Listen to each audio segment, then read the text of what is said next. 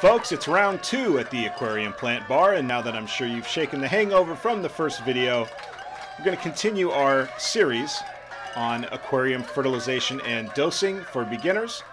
In the first video of this series, we talked about why we dose in the first place, macronutrients, and we talked about a term you're going to hear a lot about in dosing methods, NPK, nitrogen, phosphorus, and potassium. The beginning guide to aquarium fertilization and dosing, part 2, or the second dose, coming up. Now in this video I'm going to also reference, as I did in the first of this series, the Seachem product line. It's not necessarily the most potent out there, but it is widely available and great for beginners with low-tech tanks and low-maintenance plants. In the first video of this series, we focused on macronutrients, NPK, and what I'm going to use in this video as an example is Flourish Trace and Flourish Excel for what we'll be discussing. Comprehensive fertilizers like Flourish we'll get to in the next video, and to solicit some help, just punch the clock, my hardest working baby Amano shrimp, Sebastian. What are the folks going to learn about today? Micronutrients? That's right. What else? Cheat sheet on your left. Non-mineral nutrients. That's it. Those are the two. So, we're... Can I get my raise now? No, I told you we'd talk about this. I got to get the video done. Where are you going? I need some help.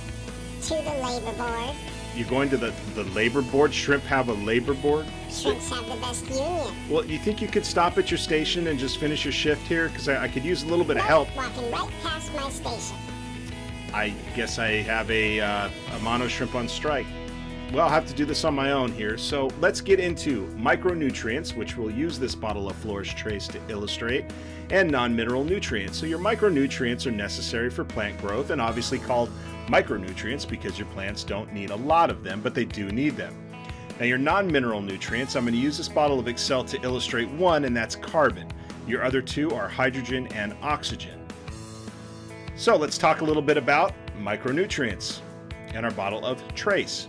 Some of these micronutrients are boron, copper, and believe it or not, iron, even though it's absolutely essential for our plants, is still considered a micronutrient. Others, manganese, molybdenum, and zinc. I can't believe I said molybdenum right. I did practice that. So, elements like Trace, bottles like Trace, they just provide a more comprehensive blend of your micronutrients. So let's get into a couple of them. If we flip this around and zoom in, you'll see some of these micronutrients in this bottle of Trace. Boron, manganese, I'll do it again, molybdenum, 2 for 2. So, some of these nutrients. Boron, essential for regulating other nutrients, and it helps plants produce sugars, but you only need it in small amounts. Moving along to copper, helps plants reproduce and stimulate the production of proteins. Okay, DJ, I get it. Reproduce, stimulate. Got it. Let's keep moving. Let's keep moving. And iron. Now, this is absolutely essential. It's deficient in municipal water, but it has to be present for the manufacture of chlorophyll. Without it, plants will yellow and they'll fail to produce a dark green growth in them. Another is chloride. This is essential for plant metabolism. Could be deficient in well water or deionized water. Again, these are all nutrients that plants need in a small amount. Manganese helps plants digest starches, and nitrogen, which is one of the macronutrients if you remember. Molybdenum, my favorite word, assists in nitrogen metabolization. Again, nitrogen metabolization, another macronutrient. And we have zinc, which is essential for plant carbohydrate metabolization, and it regulates plant growth. What you'll notice though is that a lot of these micronutrients aid in the absorption of macronutrients, so they all work together.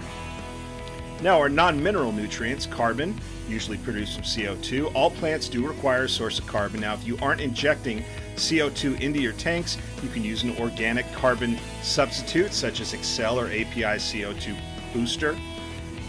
Other non-mineral nutrients, hydrogen and oxygen. And most of these are extracted from the air in the water. So hopefully that helps. That's micro and non-mineral nutrients, folks. Next, we're going to cover different dosing methods now that we're a little bit more familiar with the types of nutrients and what they do. Hey, Sebastian, I see you're still there, buddy. Cherry shrimp gave bad directions. Hey, you got a little bit lost there, did you? Well, those mollies are rude. Stay in your lane. Hey, buddy, you think you could kind of help me just one more time before you go to the labor union and take me out? Right. Last time. Okay, one more time. Go to @DMichaelsFishDan on the Instagram.